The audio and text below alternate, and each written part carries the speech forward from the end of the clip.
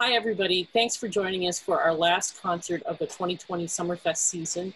We're really happy that you could join us today for this work from our 2018 season, Alyssa Morris's Brushstrokes.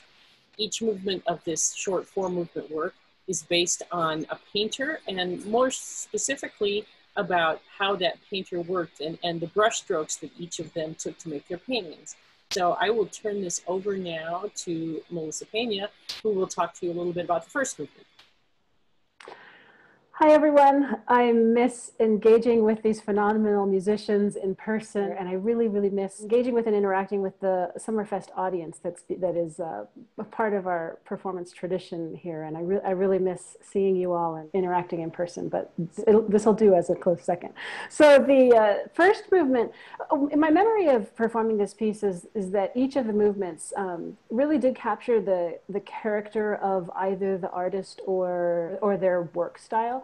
Really well, really effectively. And the first movement, Monet, has a lot of very fluid, shimmery colors, a lot of motion particularly in the flute line. Shannon, you get to do a lot of watery flute music. And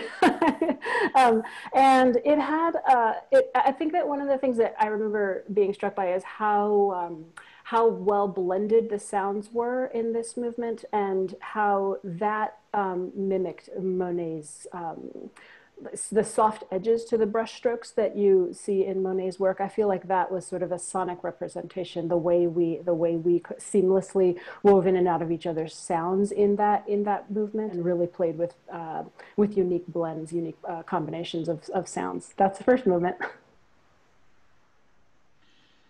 Hi, everybody. I sure wish I could see you all. Our audience members, you know, from our receptions have become like our friends. So we definitely miss performing for you. We miss talking to you and having a drink and a bite to eat with you. I also miss, like Melissa, I miss playing with my colleagues. And in fact, for me, this piece brings back great memories because Melissa actually stays at my house when she's here. We're great friends. And Josh and I always go to dinner. We have long talks. And so those are some of the memories that I bring to this piece. The second movement, Seurat, of course, he was a pointillist painter. And so there are lots of short notes to represent the individual dots in his painting. But when you put them all together, of course, they make the whole.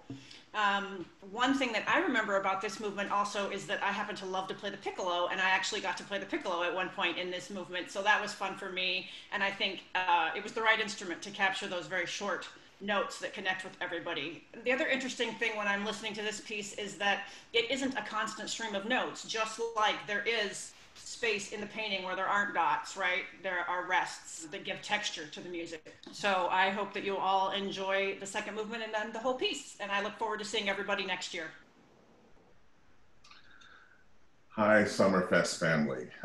If I can reach through the screen and hug everybody, I would, because I really do miss seeing my Kansas City family there.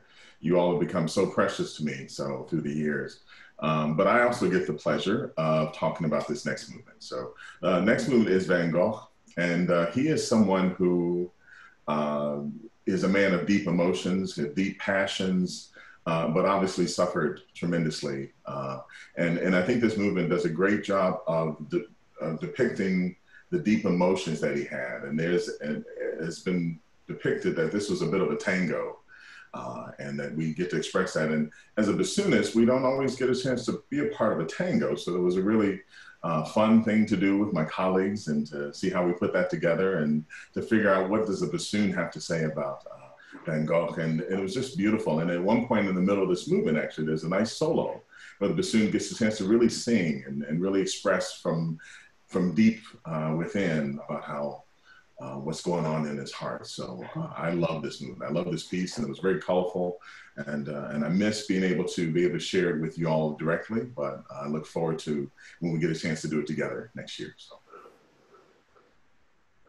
The final movement is called Pollock, after the American painter Jackson Pollock, who had a very interesting style. He would drip or splash paint onto the canvas, and one of the things he would do would be to lie the canvas down on the floor. And then he called it action painting, because there was the arm motion while he was doing this moving of the paint around the canvas.